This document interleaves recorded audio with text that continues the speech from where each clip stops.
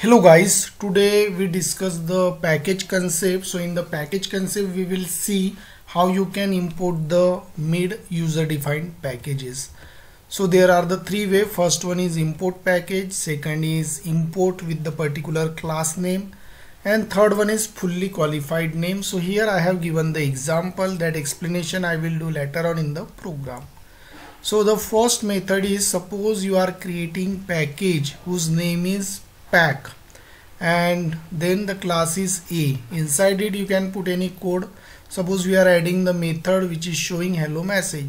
So you can save this file with the class name a.java. Then later on when you want to access, this statement is important: import pack.star. It means whatever the content is there in that package, all the content or whatever the classes are there inside that package, all will be accessible in your program. So this is the class name, and main method you are using, creating object.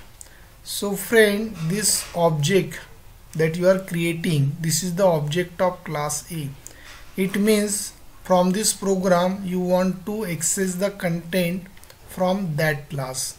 So what happen, if you are creating the object, using this object you can access the method, but this method is not present in this program. This method is present here. That's why we have created the object of A, and then we are accessing method. So for doing this we are doing this statement, import pack.star. So because of that this program will be available here.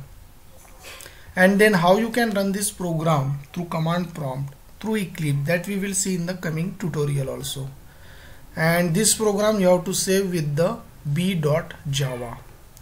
Next one is second method. So as usual we are creating the same coding for the a.java, and the way of accessing is different. Suppose inside the package you have three classes, but out of that you want to access only one particular class, then in that case this concept is used. So pack.a, so you can access the content from A which is available in pack. If you write .star, you can access all the classes which are available in pack package, but suppose you want to access only particular class, you can write .a.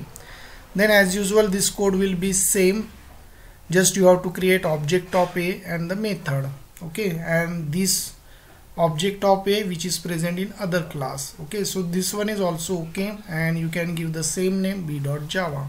Third one is fully qualified name, that we use very rarely.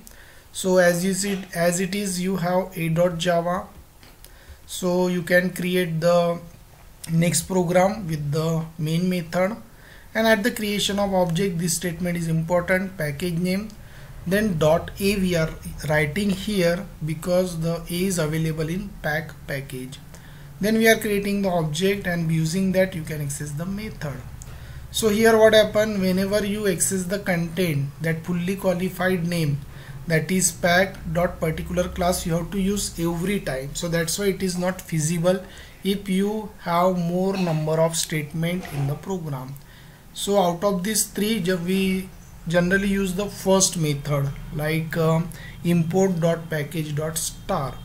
In some cases you can use particular classes also, like pack.particular class, but that fully qualified name we use very rarely, friend. So friend, I hope you understood all these three methods, and in the next tutorial we will see how you can execute this program through command prompt, as well as we will see how you can execute through the Eclipse IDE. So I hope you understood this tutorial. Thanks for watching. Thank you.